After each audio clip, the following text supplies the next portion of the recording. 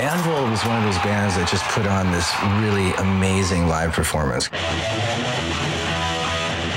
They're a great band, yeah.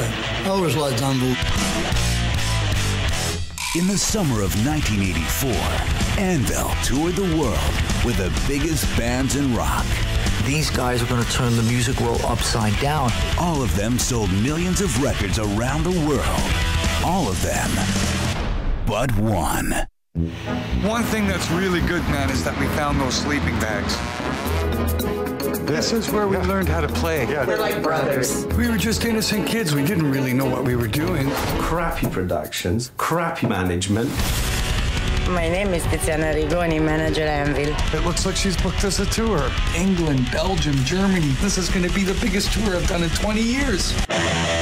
When I work at Choice Children's Catering, they don't know that my band even exists. Welcome to Romania. The place is jam-packed. Given your reputation, you should be playing in front of 1,000 people every night, and you are not. We missed our train. Hi.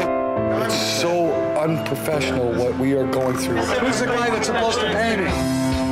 It's been nothing but a nightmare. I tried. It's over. It's been over for a long time. It's so unfair to Anvil. It's so unfair to Anvil, man. I stayed dedicated to what? Rob, I don't want to fight with you. Who's the closest person I got in the world? I started out with Rob when I was 14 years old, and we said, we're going to do it till we're old men. We really meant that. They should have made it a lot bigger. I think even he knows at the end of the day, the family is what's important. I always believe that no matter how hard it gets, there's always a way. Let's show the world that they're wrong.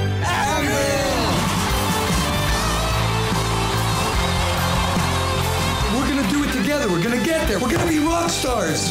It's a dream, but I'm gonna make it come true. So there's cliffs I can go jump off. That's the easy way. Well, no, you won't jump off the cliff because I'll stop you.